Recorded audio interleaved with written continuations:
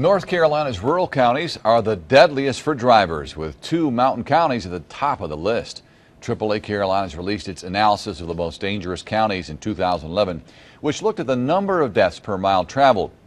Clay County had the highest rate, followed by Graham County. Polk County made the top 5 most dangerous for tractor-trailer collisions. Graham County is the most dangerous for motorcyclists, topping the list for collisions, injuries, and fatal accidents. However, neighboring Swain County was ranked as the safest county for not being in a vehicle collision, while Yancey County had the smallest number of deadly crashes per mile.